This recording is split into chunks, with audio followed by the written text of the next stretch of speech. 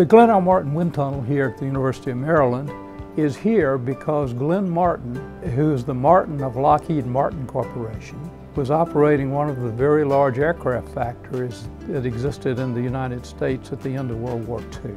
And he gave a large amount of money to the University of Maryland to promote education in the sciences and engineering. And as a part of that gift, he stipulated the construction of the Glenn L. Martin Wind Tunnel. We have been continuously looking for the places that we can participate in industrial development as well as research efforts. Our involvement in research is important to the people we support in design studies because it allows us to stay up to date on the latest ways of correcting for the effects that are inevitably present anytime one does measurements.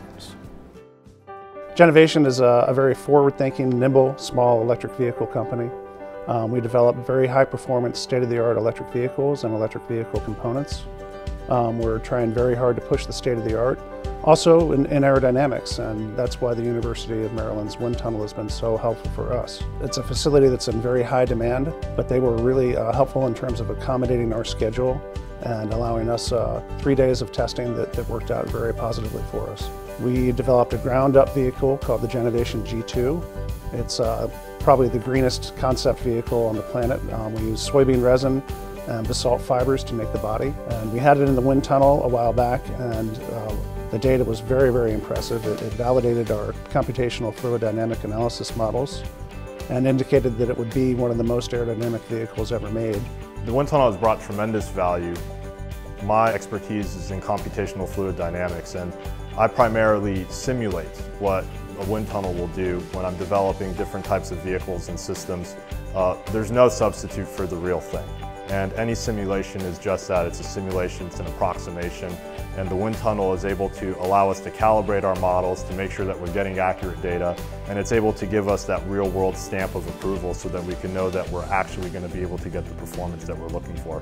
We're here today to verify the aerodynamic performance of a tractor trailer model that we built that is specifically designed to verify the performance of add-on aero devices that reduce fuel consumption for Class 8 trucks.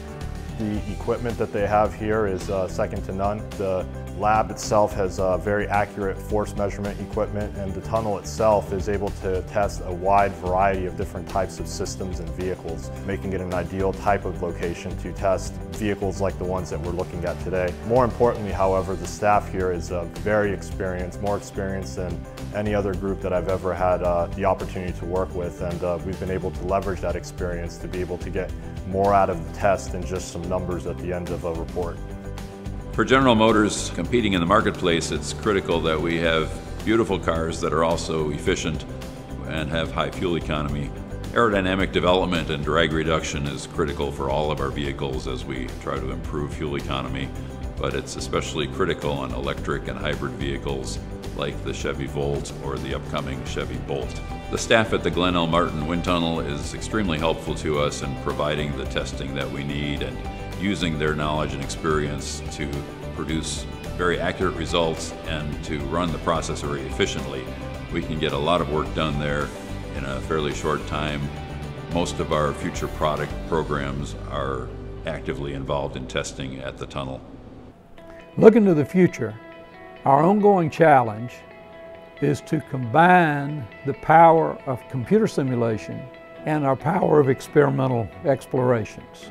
And that's particularly important here in our educational environment because it means that we need to educate our students in both aspects. Our objective is to have graduates who have knowledge of both the computational simulation and the experimental methodologies so that they can have the advantages of both in their careers. I've been very fortunate to have the opportunity to collaborate with the wind tunnel at the University of Maryland on a number of different types of projects. The collaboration has always been very rewarding, and we've benefited very greatly from working with Dr. Jewel Barlow and the staff here at the wind tunnel. I would highly recommend using the wind tunnel at the University of Maryland. It's very much a state-of-the-art facility, but it's steeped in tradition.